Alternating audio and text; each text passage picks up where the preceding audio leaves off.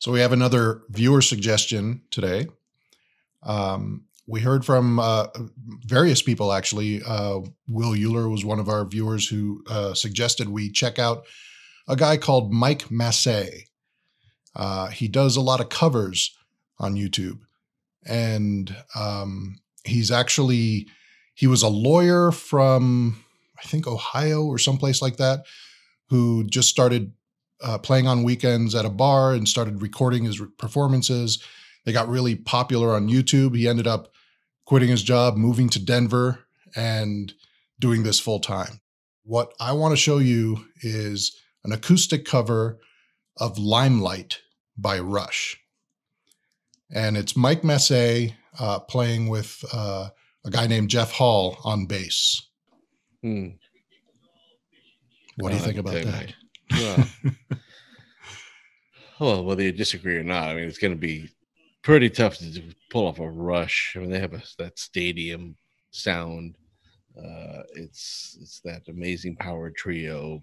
So to do it as a duo, as a duo we'll and see. Acoustically, it's an acoustic. Yeah, I'm going in as a skeptic, just so you know. But it would be cool that there was a version that blew me away. So, all right, that'd be nice to see. Well, let's check out Mike Massé and Jeff Hall playing Limelight by Rush. Cool.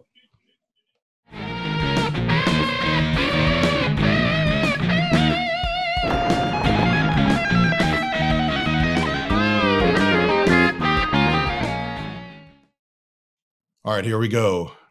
Mike Massé and Jeff Hall playing their cover of Rush's song Limelight. Good luck.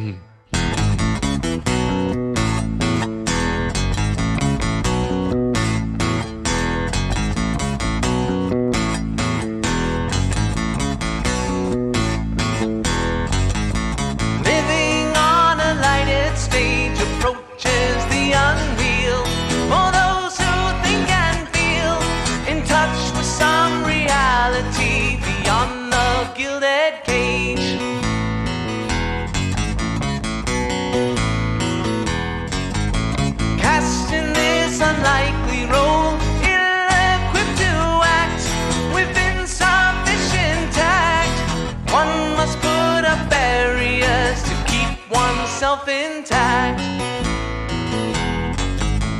living in the limelight, the universal dream for those who wish to see, those who wish to be must put aside the alienation, get on with the fascination, the real relation, the underlying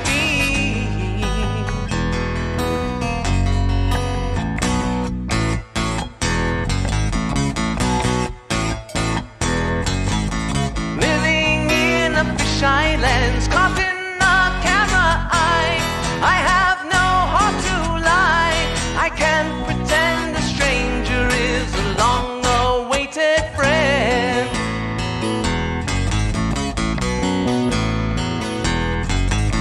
All the world's indeed a stage, and we are merely players, performers and portrayers, each another's audience outside the cage,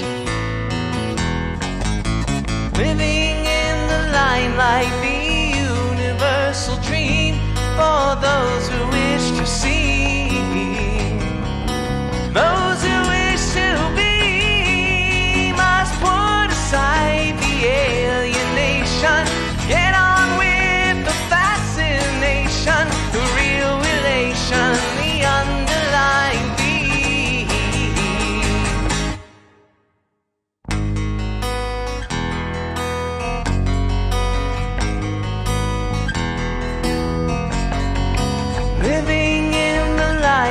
the universal dream for those who wish to see, those who wish to be must put aside the alienation,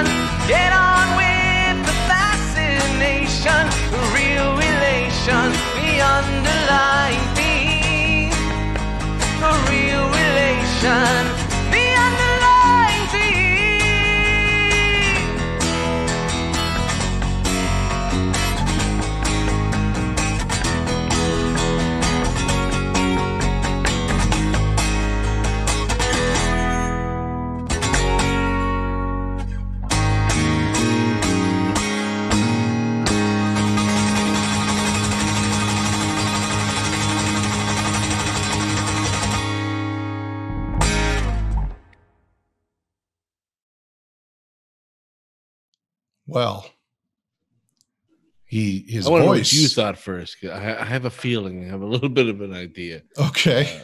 But give me your impression of it. What would your review be on that? So For you. So my impression of it, and keep in mind, I have watched this a few times already. My impression of it is his vocals are immaculate. They are perfect. He hits every note, and he's got a similar tone to Geddy Lee. So it fits that he does this song. I thought the bassist was great. And the combination sounded great. The one thing I think I missed was because the original song is very rockin', and it's got the guitar solo and all that. When it was supposed to go into that, I kind of missed that a little bit, but it is an acoustic cover of it. And for an acoustic cover of that song, first of all, I would never think to do an acoustic cover of Limelight, but I think it came out sounding as a little best bit as it reminiscent. could. Huh? That idea is we've had this idea before. What? That same idea with another song. I think it was the Puddles. Where it was something, if you did a certain version of it in a certain way that you wouldn't have thought that would be that good. And he came in that angle where for me, it didn't work. I think it's the same way for this as it was with Puddles, is that I was waiting for the Alex Lifeson to come in with the solo and certain drum, fills and stuff that are just signature to that sound to them. I don't think you should do an acoustic version of it because it's always going to come in second. Here we go. To hearing the actual, but to hearing like Rush live, they were like a stadium sound band, and that's their signature sound, and it's like an ABBA. I think why signature. Is it too sacred to touch, and you shouldn't touch it and do something totally different? No, not about that. No, that's being absolutely snobby. I'm not a snob. No, that's being musical snob. I'm saying it's just. If I want to hear that song, I'm going to play Rush. It's that they have that distinctive sound. It works. So that song shouldn't be covered acoustically. Well, okay. Here's my point. So when we do a reaction video on, say, the Church of the Cosmic Skull or one of these groups, and we're doing it and watching to see if what they've created, their original music, will take off and fly and make it, Right. Where this is like, what's their purpose if they're going to just be this cover band, or is it just two guys that do this on the side, So it's a different kind of an angle. Why are we watching their version of it? I guess you're saying see you like seeing an original version of something different as much as you like the original. Why be a cover band otherwise? I mean, there's two types of bands that do other people's music. One is a tribute band, which tries to get as close to the song as possible, and the other are cover bands that try to do something different with the songs. And this is two guys, one guy on acoustic, one guy on bass, one guy singing, doing a Rush song, which is typically a much harder rock sound. And so what are they going to do? They're going to try to change it up. And I think they were very successful in changing it up for a two-piece acoustic set. I mean, yes, like I was saying in the beginning, I did miss having the lead guitar in there because that's what I expect from a Rush song. And I knew when it was supposed to come in and it didn't come in, but I'm going into this already thinking this is a two-person acoustic cover. So I already knew there wasn't going to be a ripping guitar solo. So as far as an acoustic cover of the song, I think they did it really, really well. The way it hit me was just it's always going to be Rush light, no matter how they do it with the difference in instrumentation. I think it's that. But again, so what? That's signature. So if it's Rush light, because I'm always feeling, I'm just telling you the way I feel. I just feel like I'm wanting, because it's that song. It's so cemented. It's like "Come On, Eileen" from 1984 or 82. It's just cemented in there. Which is why you have to do something different. I don't want anything different. Well, that's your closed-mindedness, not mine. No, it's already perfect.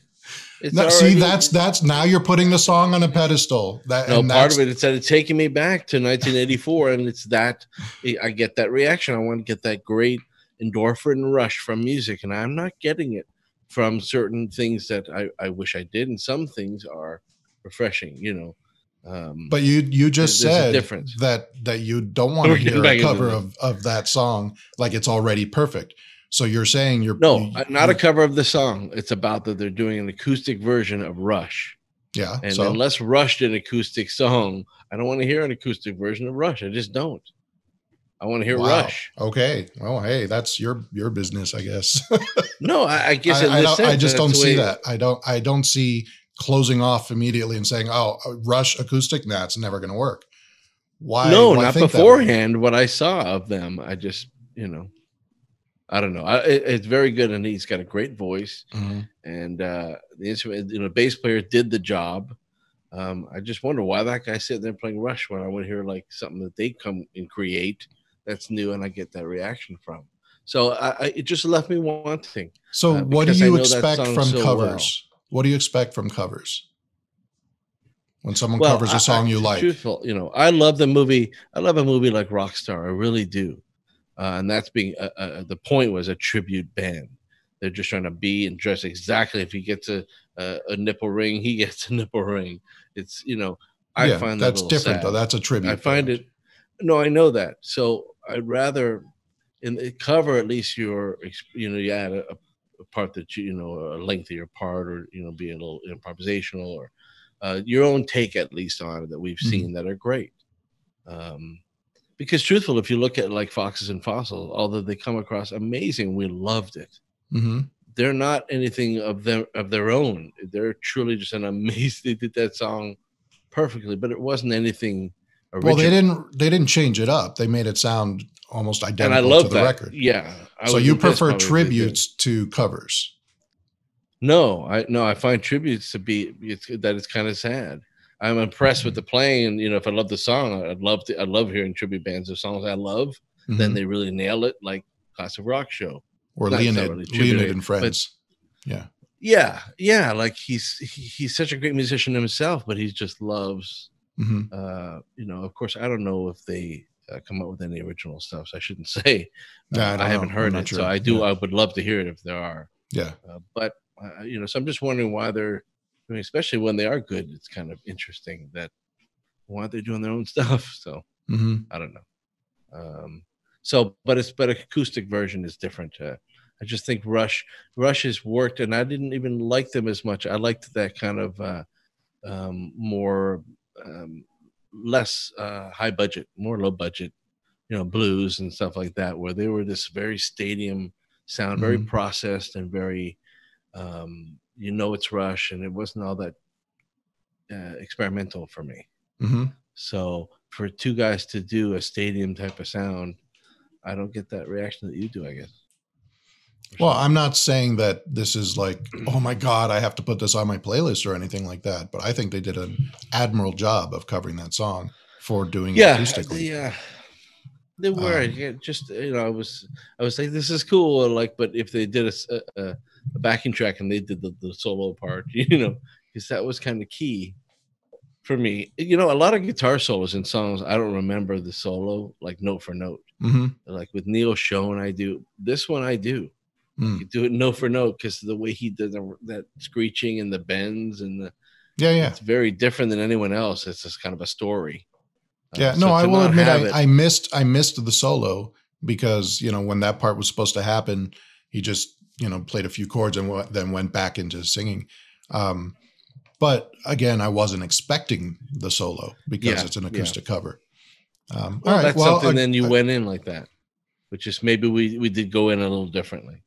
I'll be like, okay, it might be good, but I'm gonna want this. If I saw that they were just a duo, Yeah, you can't really go in. You want to say, all right, let's see if they can pull it off. Well, you knew going in it was a duo. Yeah, doing an acoustic I thought cover. that. I thought that. I just thought at the beginning it was cool because he did do the vocals so well. Yeah, but it just eventually it felt a little flat. That it was. So the thing is, I think you would appreciate his version of a Simon and Garfunkel song. Yeah, much more than you would appreciate a Rush cover. Because I was enticed and excited by the idea of can do a pull off Rush. Yeah, I'll be honest, and I'm sure you were too in a way. Well, So, and I was pleasantly surprised. I was very happy with this. Yeah, I guess that's where it. So you give it a what, B plus? Yeah, probably a B plus, A minus. Yeah, I thought it was really good. So in my mind, I can't give it a D because it wasn't bad at all. It was very good. Mm-hmm. So C. So I guess, and like it's like a YouTuber making a video doing that song, but in a well produced way. So it would be a C in any way would be mean. I would say, B. I would say B. Your reaction didn't seem like a B. Good job, buddy. Okay. Art is open to do all sorts of different variations on a theme, right? So I think if someone wants to do a bossa nova cover of Metallica, I think that's totally fair game. Or if they want to do, a lounge version of Rat or something. That's cool. I think that's art. That's the point. The feeling of this, watching that, was I was watching a wedding band at a wedding, or a bar mitzvah, doing, like Adam Sandler doing that version, which is really great. You're like in this venue, and 75 people and aunts and uncles, and it was really cool for that. I don't see anything wrong with that. I mean, I've seen wedding bands that I'm like absolutely weddings. Yeah, and they're absolutely amazing bands sometimes.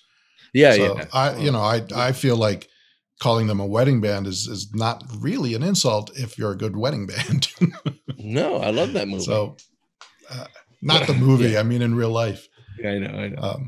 Anyway, I think you'll like him a lot better doing an acoustic. All right, let's song. check that one out next. Yeah. And see. Let's follow up with that for sure. And let us know if you like that one. If you didn't like it, hey, it's just what you feel. Yeah, no, I mean, we obviously have very differing opinions, and I feel that everything is fair game to do whatever you want to do to it. So, so that's kind of my point. Well, in the past, we didn't believe in cover bands like we do now. We're like, well, why copy that song? Where now it's like, all right, if you're going to copy it, just do it right. And this is just not. Well, but see, that's the thing. The doing it right part is where we differ. I think you're wrong. I mean, comment. Am I delusional that this guy is he's so like, just drink the juice, crazy. This is not, all right. Well, this is light. This is Yeah, but what's wrong with that? There's nothing wrong with that. You make it sound like it's worse. Your basement, I'll go in my basement. You got the bass line down. And who gives a shit? I play in Rush. All right, guys, if you like this, hit thumbs up, hit subscribe, and don't forget to hit that little bell right there so you get notified whenever we come out with new argument videos. Hey, man, it is what it is. It is what it is. Everyone has say it is what everyone has an opinion. Not all of them can be right like mine. Anyway, so yeah, please hit those buttons and all that stuff. And until next time, rock and roll. What was the song we just did?